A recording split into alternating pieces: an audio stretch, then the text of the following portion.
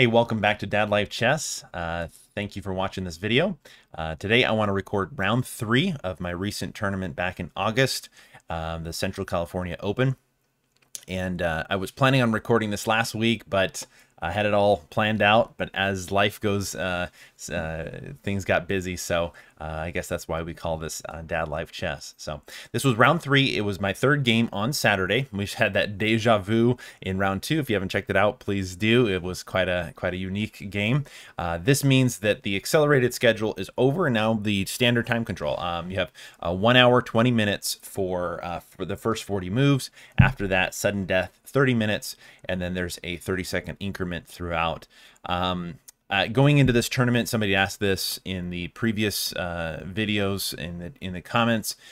This is the under 1700 section. I was rated about 1660. My opponent was rated about 1495, right around 1500. My opponent is 16 years old, student, and really strong player, teenager. He played incredibly well, very creative at times, and had a really good tournament, actually. So the game started out with d4, and my opponent played e6, and I thought, whoa, what are we going to do? Get deja vu again like we had last time? So I play in my typical London standard style, and I was expecting something like, you know, d5, or maybe just knight f6 with an early c5. There's a lot of options. This structure, this early d6, is a very flexible way for black to play. But once I played bishop f4, my opponent rather confidently and quickly played f5. Now, this is a tricky move order. There is an opening I like to play against the Dutch, and it's not the London system. A few months ago, or maybe it was last year, I saw a video on the Chess Dojo by Grandmaster Jesse Cry, where he showed a line after f5 that you play an early bishop g5. And this opening against the Dutch is really annoying for Dutch players, because if they're like a classical Dutch player and they want to play an early e6, can't do that because the queen is toast. Things, you know, if they want to kick the bishop back, stuff like this can happen, where you can actually play an early e3 in these positions, and if they take, then you might have the shortest tournament game of your life, because that's checkmate. Though that doesn't obviously happen over the board very often. So I like this idea of an early bishop g5. However, when black plays the flexible move e6, bishop f4, and then f5, the game kind of takes a different turn. Now, you can, and I've seen many books and resources on the London system. They recommend many different lines where you'll play a standard London system style, and some of them are aggressive, some of them are not. But I just feel like black is kind of in the driver's seat. So a friend of mine online, actually the gentleman who created the London attack on Chessable, he kind of got me into this move that I have really begun to love, and I actually created my own little mini chessable course that I had drilled, and ironically I had reviewed these lines that morning, that Saturday morning on Chessable. And so when my opponent played f5, I looked, I thought, okay, here we go. I've never tried this over the board. Let's see how it goes. I played it online. I've never once tried it over the board. So I played g4, but I played it rather confidently. I just played the move, wrote down my move, you know, and my opponent looked at that move like, whoa, what is this? And after the game, my opponent had said, it's like, is that even a move? What is g4, you know? And there is a name for it. If you look it up, it has a really random name. I tried to pronounce it. I'm going to butcher this. I couldn't find out how to pronounce it. So do your own research. We'll just call it the g4 London Gambit or something like that. And the idea is you're just giving up a pawn. And sometimes you'll go give us up a second pawn just to get this early domination in the center, quick development, kind of like any gambit line. And so my opponent took the pawn, and at this point I played h3 very confidently. I kind of knew by my opponent's body language and his expression that he was out of familiar territory. And there's kind of like this, there's a little bit of this psychological aspect of chess when you're playing over the board. You kind of want your opponent to think, hey, I know what I'm doing. I got this all figured out. In reality, this is basically as far as I know my theory. You know, push h3, take with the knight, and see what happens. And so at this point, my opponent actually started to take a lot of time thinking. And so much so that by about move 15 to 16, he was down to like 5 minutes. So he started thinking really long in this position, and he finally took. It's probably not advised. Oftentimes they'll push, play knight f6. There's a lot of different things you can do. It's probably not advised to take the second pawn. I always remember hearing somewhere in a gambit, always take the first pawn, never take the second pawn, you know. But my opponent took, so I said, hey, we're all in. Boom, I take. Now, obviously, I have 2 of my pieces developed. I have a little more flexibility in the center, but I'm down a pawn. So I gotta play dynamically. My opponent played knight f6. Again, remember, he's taking a lot of time with these moves, and he's really putting some thought into it. I played knight c3, and then my opponent played bishop b4. I don't know why, because my plan was to simply just play queen d3, e4. Sometimes you play f3 to support it, but I didn't want him to ruin my pawn structure, and I was kind of thinking, do I have to go back? You know, it's going to ruin my thing. It's like, oh, I'll just do what I had originally planned. I was expecting d5, which is your most common move, not bishop b4. So I just played queen d3. And I thought, well, maybe he's going to go here. You know, I'll drop back and we get some exchanges. But he has some weaknesses on the king side. My rook's on an open file. You know, there's a lot of options here. But then my opponent played d6. And even during the game, I kind of felt like this was an inaccuracy. Come to find out, there's a tactic that I had in this position. The computer suggests just simply castling queenside, or even actually the idea is playing an early knight g5 with threats on h7, and can't do things like this because that gets really dicey on the light squares. If my opponent goes here, you can just take here, and things are just gonna get ugly. So knight g5 was actually a really strong move, and it kind of goes back to learning not to just play the most common developing moves. I was reading somewhere recently how when you have the initiative, you have to kind of think in a more creative manner, and just playing, you know, sticking to your plan so rigidly without stopping and looking at the position, you might miss opportunities. Now, the move I played didn't lose, you know, the game, but it didn't play to the actual position over the board. So I played e4, and as you can see with the evaluation bar, it kind of just evens out a little bit. And my opponent in this position ended up playing queen e7, and I think my opponent was trying to push e5, and that was kind of his idea. And so in this position, I wanted to stop that by playing it myself. Come to find out, it's probably better for me just to castle, keep the tension in the center. And if I do castle and he plays here, I can actually take right now, and then this is actually really, really good for white. So it wasn't really a threat, because this he obviously cannot take, because this is a problem. This open d file. So there wasn't actually a threat of him playing e5. I probably should have just castled. However, I saw the problem of him pushing e5, so I then ended up playing e5 myself. My opponent could have actually in this position just taken and take back. Oops, take back, and the position's somewhat equal. However, my opponent played knight d5, which is logical. He didn't want to maybe ruin his pawn structure, and now he's putting pressure on my knight. I just went ahead and actually got a little bit of a tempo in this position. I put my bishop to g5, forcing this queen to make a decision, and she ended up going to f7, a little bit of pressure on my f2 pawn. But then I dropped back down, And I wasn't surprised my opponent took here, and I took back with my pawn, because now I want to be able to kick the knight out. I don't want him to just be able to be rock solid on d5 there.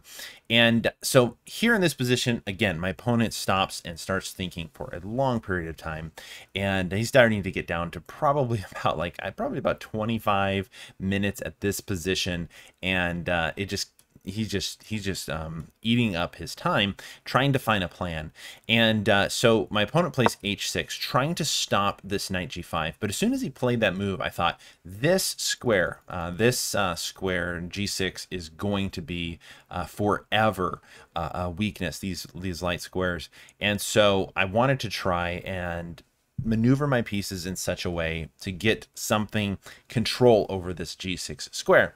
And I was trying to figure out, what do I do with my bishop? Like, I need my bishop here really, but I had to move my queen out of the way. So I thought, okay, well, I'm just going to play bishop g7, bishop g2, and I'm going to kind of, I'm going to kind of get my bishop in this area. Okay, I mean, that's kind of a you know, an obvious plan here, but my opponent played rook f8. Now, thankfully, it's still being guarded by the knight, so I have to be careful. I don't want to get checkmated or attacked on the f2 square. At this point, the game's getting a little exciting. You know, I'm like thinking a lot of things can happen in this position. So I played bishop e4. Obvious threat, bishop g6. My opponent says that is not something I want to allow. And then my opponent played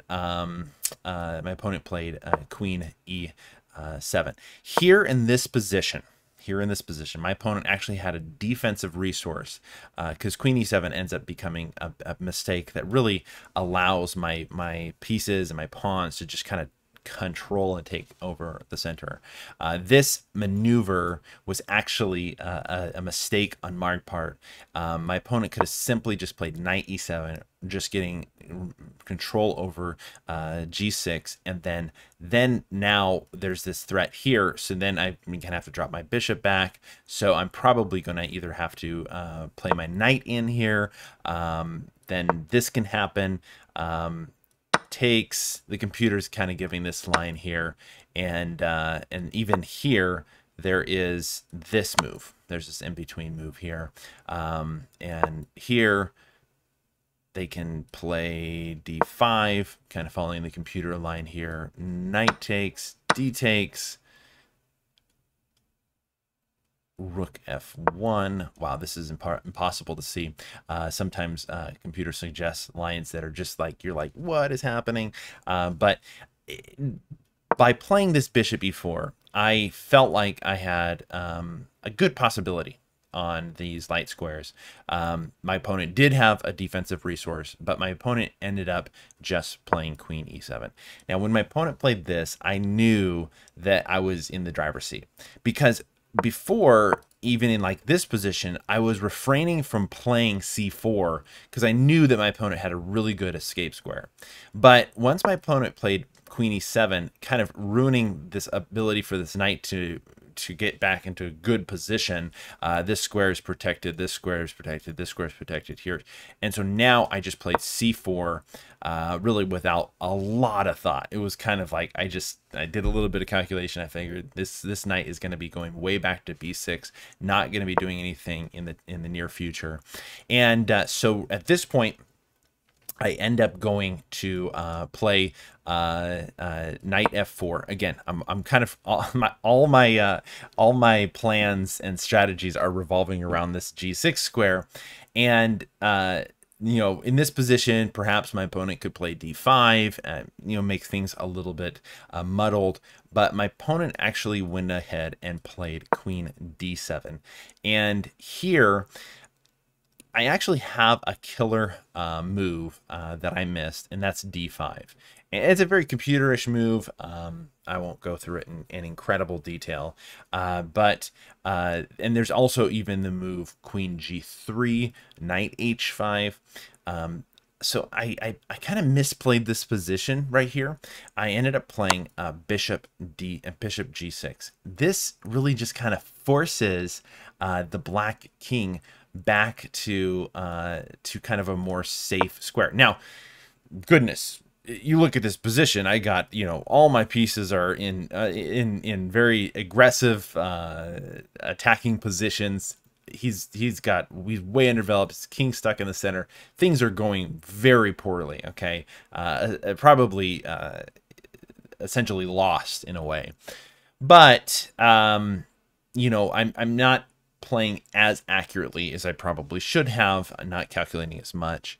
At this point, leading up in the next couple moves, I think my opponent was down to like 5 minutes. And so I ended up, after playing bishop g6, my opponent played king d8. I then dropped back to h5, opening up this g square for my knight, just trying to put a lot of pressure on black in his position. So I had calculated what my opponent was planning to do, and my opponent played kind of what I thought or expected.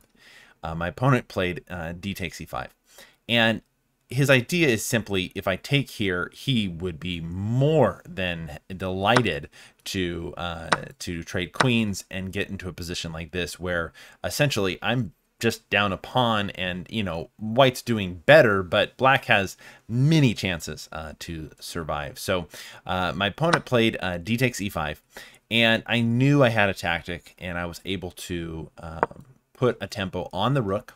Okay, rook's forced to do something, so he plays rook f6, and then at this point I just take back on e5. So I was able to do kind of an in-between move, attack the knight, attack the rook, and now my knight is in a very, very strong outpost in black's territory for sure. So attacking the queen, my opponent plays queen e7, and here my opponent had about 5 minutes left. Okay, and I think I had probably close to an hour left on my clock, if I'm not mistaken. And so I ended up playing kind of a cheeky move, I would say. I went ahead and played rook b1, and my opponent was aware enough to notice that if my opponent does something like plays a6, I have this move, bishop b4, and this queen is actually trapped. Okay, this queen can't go anywhere, so I'm losing the queen. So I played rook b1, and my opponent did actually see my threat, so he attempts to stop it. I was thinking maybe a5 was probably his best play, but he wanted to obviously get pieces out, so he played knight c6. Now I missed a killer tactic in this position. I could just take here, but I ended up playing rook g1, which is the second best move according to the computer. Obviously, I didn't see or calculate how deeply the knight takes is, so in this position, you can actually take here, the pawn takes you, then you're going to lose the queen. And then you now play bishop b4. There's a killer move. Okay, I knew that he'd have this square, queen d7, all right? This move would be, this is the reason why, obviously, I didn't play knight takes c6, because I did not see this. There's only one and only one move that wins for black. There's one move that maintains advantage. Everything else is kind of like basically equal, and that is the incredible queen h7. I would give this a double exclamation point. This move, this queen's coming in here, and either black is going to get checkmated, or you can't even make room. Black's either going to get checkmated or lose a ton of material. The computer's basically just saying, just throw the rook in the way, let him take it, and it is just crushing. The computer gives 11. 11 plus 11 for white. So yeah, it basically, like, if he goes something like this, that's just basically checkmate. It's coming, you know. This is what's going to happen. But black basically just have to give all of his material away and then get checkmated. So in this position, my opponent played knight c6, and then I ended up playing rook g1. It maintains an advantage. Obviously wasn't as crushing as knight takes c6 with the idea of queen h7. But I wanted to, again, I'm just trying to infiltrate on these light squares, and then my opponent plays rook f5, obviously attacking my bishop. So I play bishop g4, and my opponent goes back to f6, and now I go here.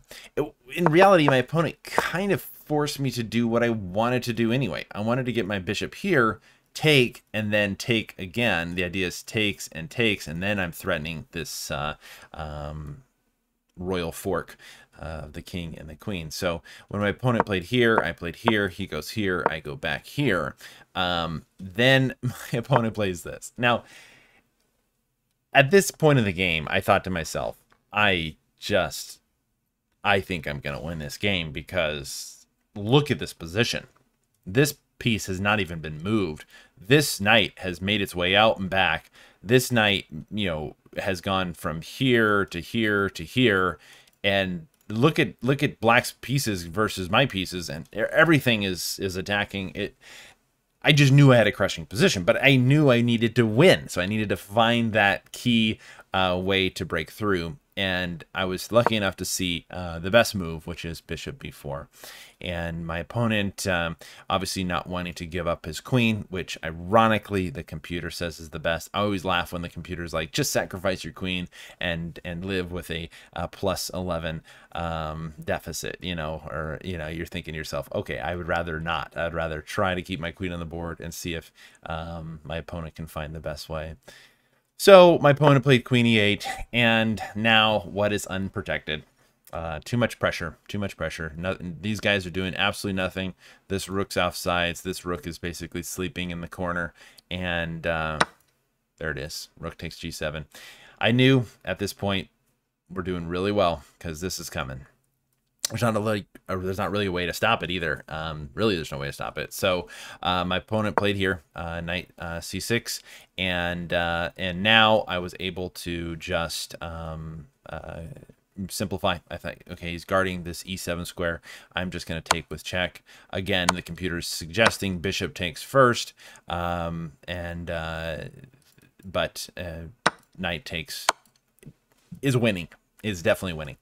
So he takes, and then I go here. My opponent takes. I take here and here. And I thought my opponent was going to resign. Not so.